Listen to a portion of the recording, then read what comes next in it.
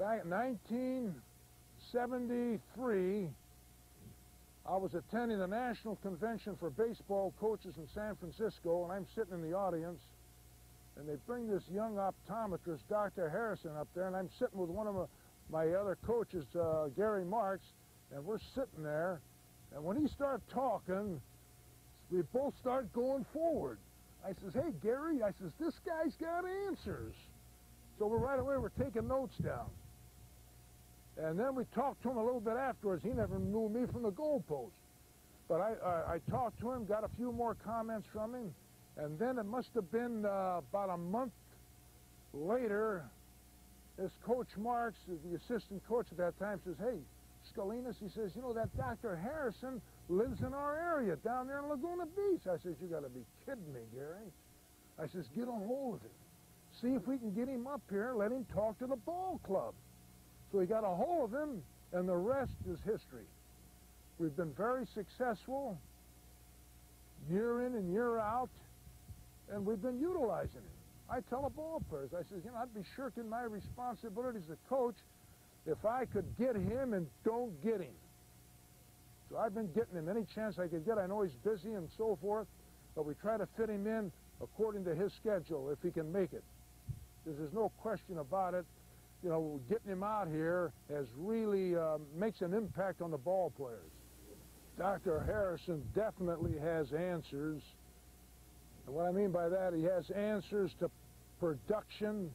I'm talking about good production. And my concern here is on the field, but also off of the field. And the reason I make that, I've seen the results. I have definitely seen the results on the field and off of the field. So he has the answers. I would have been in the big leagues.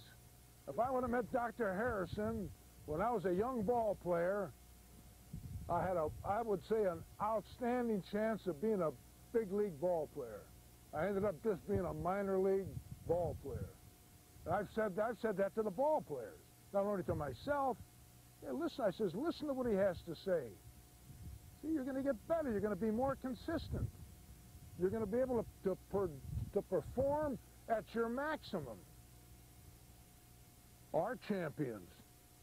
He played an outstanding part in developing our champions here. They brought it to mind. No question about it.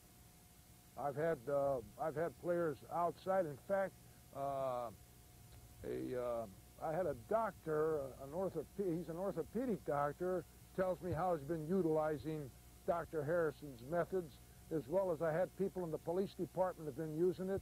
I've had people in everyday life and business that have used it. So I've got good positive feedback on it.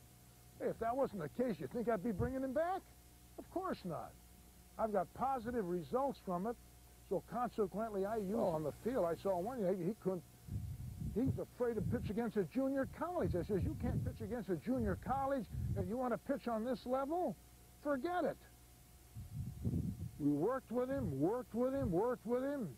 We won the national championship in 1976. You know who the most valuable pitcher was? That guy, Mike Regas. If that's your goal, you want to make more money, you're going to make more money. If you want to have a better life, basically, better production in life, you can. You can fit that into any aspect you want. There's no question about it in my mind. It's just where are your priorities? You got your priorities there, and you apply his technique and methods, you can't go wrong. Well, Dr. Harrison, in my opinion, is number one. In fact, I hear different people talking about, I go to clinics and so forth about the visual dynamics and so forth, but as far as I'm concerned, Dr. Harrison is the father of all this stuff that's taking place today. He's the one that got the thing started, and people are picking up segments from here and there. But he's the one that started the whole thing. I know, I've been at it over 40 years. I'm talking about in the coaching profession. So Scolinos, every time you think you're weak in the ball club, I think they tell you. Yeah.